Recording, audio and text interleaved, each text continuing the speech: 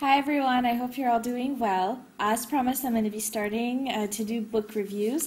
This is not something I'm going to be doing, I would say, on a daily basis or on a weekly basis. When I read a book, I'll definitely share my insights with you guys. This is by no means a book club. You don't have to read along. I just thought I would, give you my opinion of the books I read, and maybe if you've thought about reading it, it'll, give you a different perspective of it or incite you to read it, or maybe make you decide, nah, I don't want to read that. So that's it. I am definitely not pretending to be a book connoisseur. I am not a book snob. I don't have a favorite author. I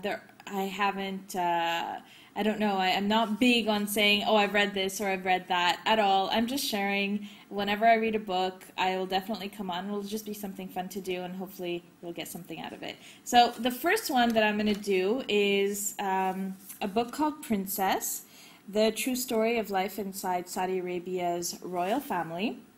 It's written by Sasson, and it's published by Bantam Books.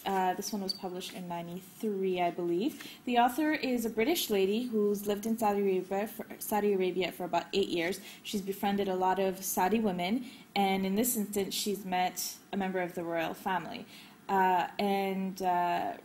This princess, member of the royal family, pretty much told Jean Sasson her life story, and Jean Sasson has written it. It's written in the first person, so it's not a description of this woman's life, but in essence, ghost written, I guess. So that's it.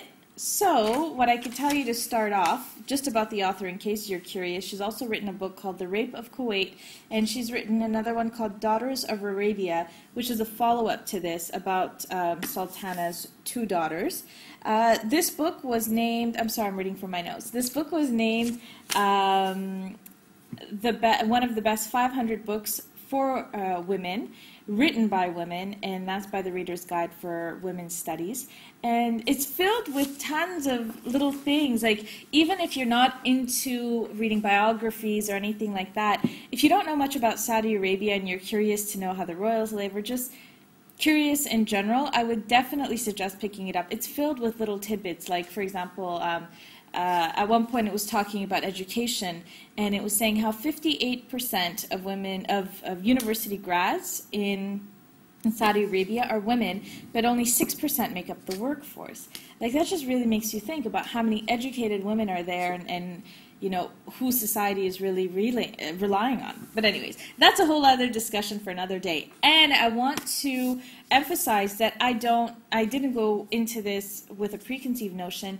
I absolutely don't believe that every woman in Saudi Arabia has this experience. I absolutely don't believe that every man in Saudi Arabia is chauvinistic or has some kind of backward expectation of women. I definitely think that in every culture, every religion, every country, every background, there's good people, there's bad people, and you just make do with what you got. So in no way am I saying that this represents life in Saudi Arabia at all. I think this represents a story of one woman, and it could be the story of any woman. Yeah, minus being a royal, her story, her life story, her pains, her joys, her desire for freedom, her love of family, her desire for marriage, her love for her daughters. This is something that if you're a woman, if you have children, if you have any of these things in your life, you would probably enjoy reading this, because it's just a different and cool perspective. What else can I tell you about it? I'll go back to my notes. Yeah, so just to tell you a bit, it starts off, if you're not familiar with Saudi royals, it kind of explains the House of Saud, and goes into a bit of the history about how Saudi Arabia came to be, who the royals are, how they gained power. Talks about her childhood, her life in a home with 10 sisters and 1 brother, in a home where men rule, where her brother, she says, is treated like God, where I think at one point she's trying to eat an apple, or wanted an apple, and it was taken away and given to her brother. So yeah, just the superiority of men, even that she experienced, that in her childhood, and her desperate need to have her father's love. It goes into life as an adolescent. It talks about what it's like to get your period in that kind of society, where automatically when you get your period, you're considered a woman. You're made to veil and cover yourself. You're no longer allowed to play with your male cousins or any boys.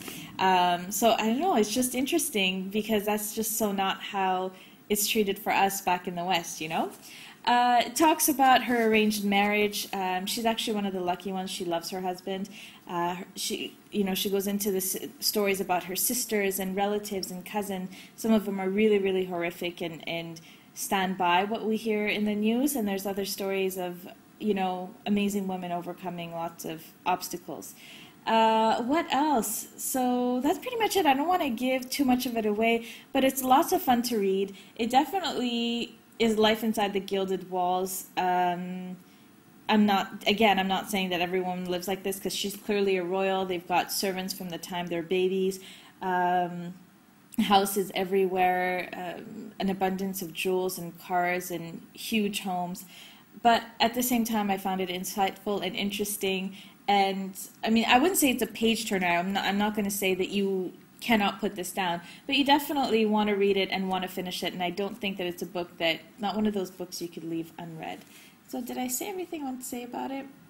Yeah, so that's it. That's it for this book. I'm going to try not to talk too long on these things. I'm already at 6 minutes. So let me know what you thought of this book review, or let me know if you've read this. I'm going to try not to go too much into the story, because it'll give too much away, but I think based on what I said, you can decide maybe, maybe not, if you're interested in reading it. So that's it. I hope you enjoyed this first one. The next couple, I think I know what I'm going to be doing, but I'll leave that as a surprise. So that's it, folks. Let me know what you think. Take care. Bye.